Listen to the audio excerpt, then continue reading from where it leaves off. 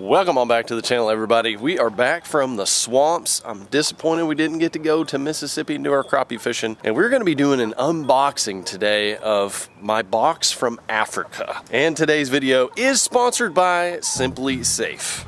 Okay, y'all, I've had Simply Safe in my home being monitored for almost a year now, way before they came to me to do this ad, so it's something I know and trust. But Simply Safe is not just a home security system, it is a professionally monitored 24/7 full-blown system. If anything happens, they make sure the police get called right away, and I mean right away. Steph has triggered the alarm on accident before, and we get calls within seconds. All the monitors and sensors are really discreet, and they even went to the links. This is why I love Simply Safe. Their camera disconnects electronically when it's not in use, so you know you're not being spied on. And you can customize your Simply Safe system to fit your home or your apartment, whatever size it is. They have sensors to cover every window, room, plus a lot of other extra monitoring devices. For the treehouse, I put in a fire detector. I also put a temperature sensor in the garage in case it freezes. We don't want the pipes to break. And then I even put one of their water sensors by the washer and dryer, so that way if we get any leaks or anything going on, those are literally things that can save your home if you're away. They'll call police, call the fire department, and get those people out there to save your home. There are no contracts with Simply Safe. Their customer service is out of this world. It is a system you have to have if you don't have it already. Visit simplysafe.com/LakeForkGuy. That's simplysafe.com/LakeForkGuy. I'll also leave a link in the description, so just take your finger, click on it, and guard your home with Simply Safe. Alarm off. All right, y'all, first thing we gotta do today is feed these chickens. I had to do something just absolutely disgusting today, and I had to give a bath to one of our chickens that has a stank butt, vent gleat. We've had issues with these chickens so far, but anyway, I'm gonna feed them some scraps right here. Some bread, some pears, some grapes, some blueberries. Basically what Emmy didn't eat for her lunch. And I gotta get their eggs. They've been dropping eggs like crazy, y'all. What you girls got for us today? We got a little 3-piece McNugget. All right, we'll take that. Thank you very much. Thank you very much. For some reason, they just go in there where that golf ball is. And they like to lay with it. I actually already walked down to the lake this morning, and it is so high. It's flooded really bad. And I actually ran into a copperhead. I had to dispatch it. But I wanted to see if there was any gar or anything moving up in the shallows. The bass were, yeah, they're getting ready to spawn, and some were spawning. Now it's probably just blown out. So we're gonna have to find other options. I thought it'd be perfect today to go get our crate. I literally got an email this morning saying, Justin, do you remember it didn't actually say this part, but it was like, do you remember all those African animals that you hunted many, many moons ago? Well, they're all here inside of this crate. So come get them. Pollen. Look at it. Every time I've been outside, I've just been sniffling, and it's like, oh no, am I getting corona? Oh. So I'm gonna take these eggs inside. The unfortunate part is we can't eat these eggs because they have antibiotics in them, but Steph is actually making little mini quiches for the chickens with their own eggs to feed back to them. And there they is, bacon. Honey, I've got 3 more eggs for you. Oh man, I used up 11 eggs. 11 eggs. Yeah. There's another couple. Oh wow. Oh. Yeah. Whoa! I know. These are like your eggs in your Easter basket. We've been practicing early. It's crazy, y'all. Like how many eggs these things lay. This entire bowl was full. We're getting like 3 or sometimes 4 eggs a day out of 3 chickens. I know, Emmy. Good job. So, babe, serious question. I'm about to go get a big crate full of animals. Where are we putting these things? Wait. I guess we'll hang them up. This is going to be interesting. Let's go see this crate and see how big it is. It's just everywhere. Just everywhere. Got to leave the mid-size Dirty Max here because I think this crate is going to be beyond the parameters of my truck cap and bed. And we're taking LFD's Old Red. This thing basically is just used to haul wood and stuff, you know, dirty stuff. And their bulldog loves to take rides in it. That's the other reason they keep it around. All right, Old Red, let's fire up. Come on now. offered to. Oh, AM radio. My dad's got it loaded out. How do I turn these wipers off? I just want to see how many miles are on this thing. 191,479. This truck has seen some lines on the road.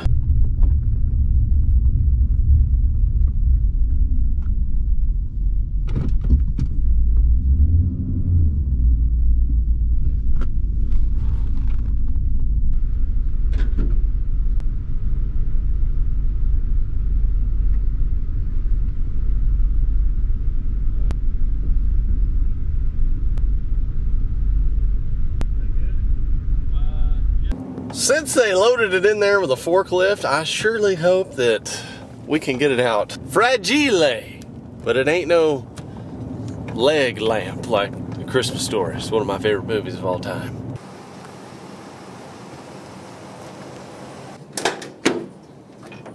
I now have to call upon the power of OSG to help me get this thing down.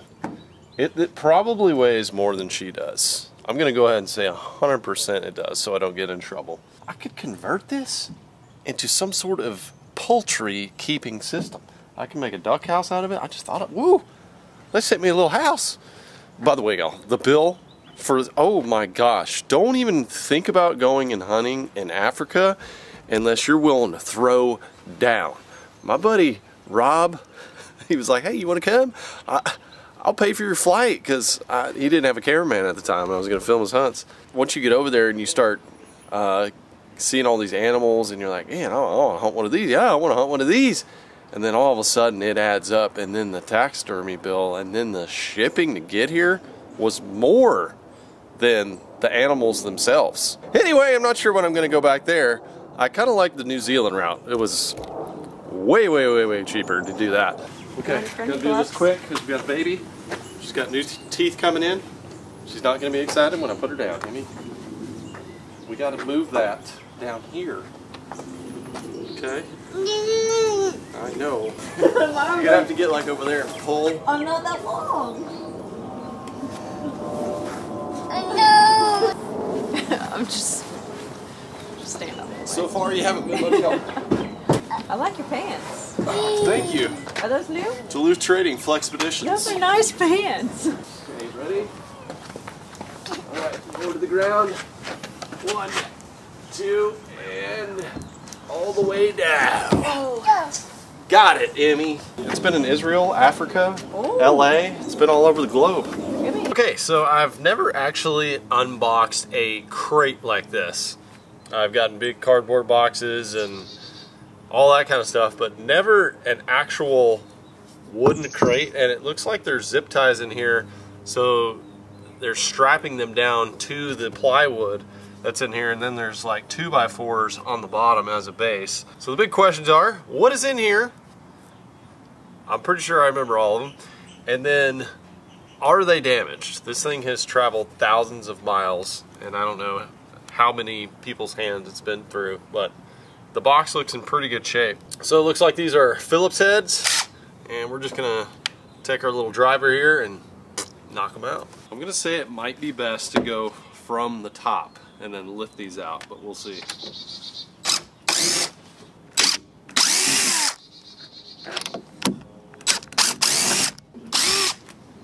One more.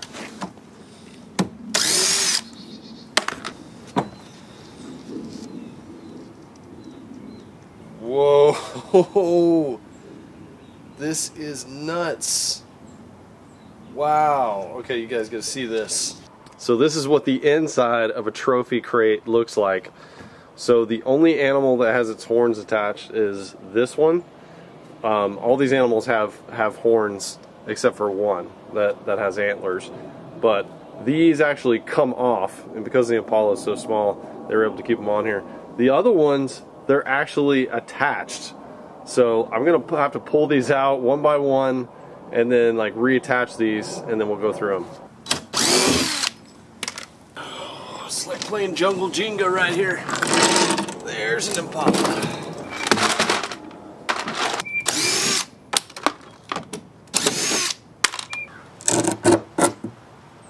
There you go.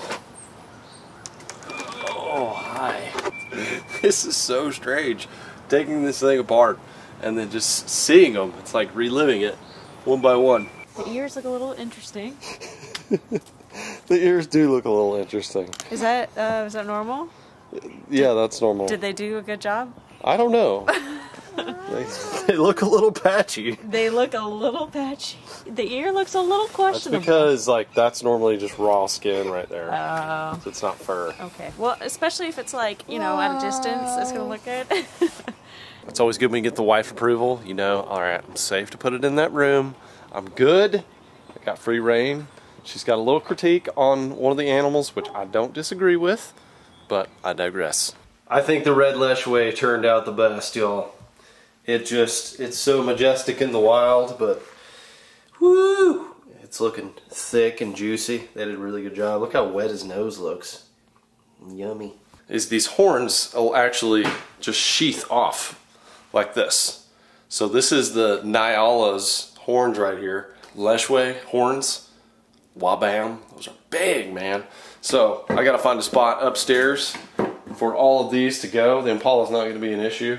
The Leshway and the Nyala, they're pretty big. I think they're gonna have to go up high. Yes. Sadly, we took down Uncle Herschel, put 2 more mounts up, and now we're about to put up the last one, which is the Impala. Oh, poop. Okay, my fast little friend. It's time for you to make your last stop. Your final grazing position. Oh, sit right on in there. There you go, buddy. I think that's it. Hey, I don't know how it goes. You know how it goes, though. Looks beautiful. Let me just sit down in my little chair here. My thinking chair. This is where we look out over the landscapes and the trees. We think about deep thoughts. So in that big left corner there, we've got the red Leshway. I think that is the best looking mount. I think they did the best job on that, and it's just a majestic looking animal. And then we have the ceiling fan. I hate how that gets in the way. We definitely need to do like some track lighting in here, spruce it up a little bit, but this is the tallest part of the house. This is really the only place that I could put these 2 specific animals. So over here is our Nyala, and this is a shoulder pedestal mount, so it is actually meant to see the shoulder a little bit more, and that's because they have like a little striping on their side. It's really cool. I don't know if you can see that right there, but it's kind of hard to see on a regular shoulder mount, so I got a wall pedestal. And then we got your Impala just right over here in the corner, and then I've got these handmade, hand-woven baskets right next to it. Stephanie put up there. Those are from Africa. One of our guides, one of our PHs, his mom made those. And then right there is the reed book, and he's sitting on top of the memorabilia, one of the memorabilia shelves here, which Stephanie has done an amazing job putting this room together, and this is a lot of like my memories. I don't know if I really show this very often up here, but just some stuff, collections of global travels and accomplishments and things like that. So even got something that one of you guys made right here, so really cool. And me and Stephanie, this is like our quiet room. We come up here and we chill and we do a little work sometimes, but it's mainly to think and chill.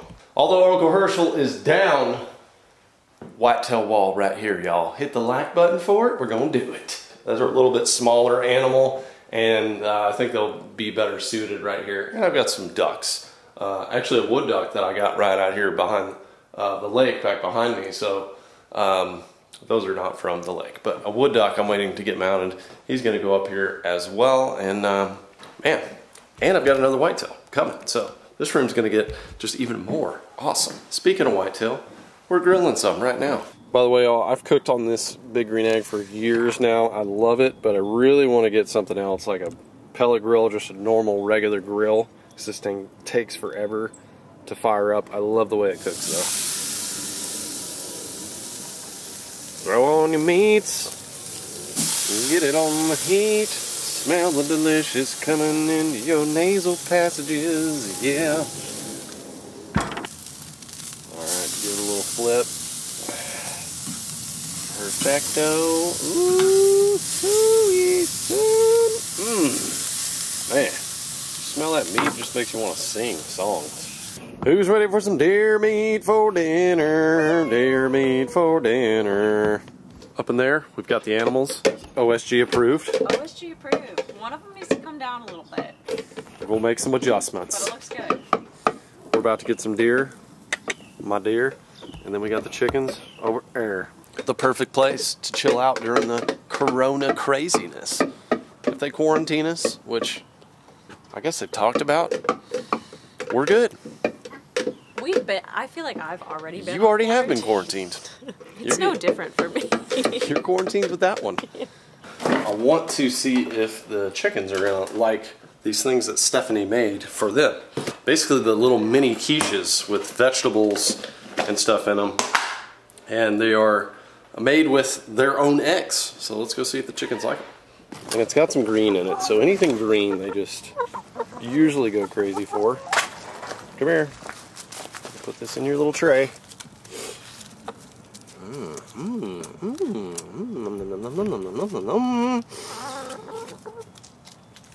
First impressions.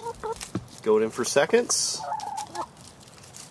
I like to put that up in a little swing. I need to put a cap on it so it's a little bit more challenging, but just gives them something to do. If chickens get bored, they get kind of mischievous, believe it or not.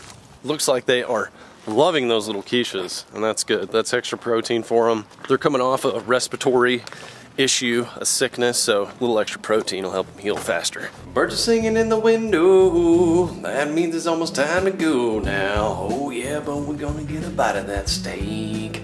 Smash that like button for it. Come on now. Come on. I've let them sit for about 5 minutes. And I'll put a little butter on top, just a little extra to it. We're just gonna cut that open.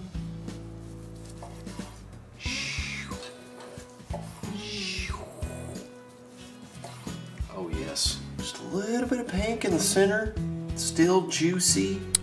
Taste test time while we're sitting in the outdoors. Zero gaminess. Zero gaminess. Just that little bit of blood right there. It's okay. It's okay. Just let it ride.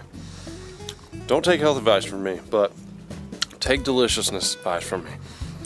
That's the way you do it right there. And that is where we're going to end it today, y'all, on a delicious note. Go ahead and smash that like button for global adventure travel. And God bless the great outdoors giving us the resources that we have. God bless y'all.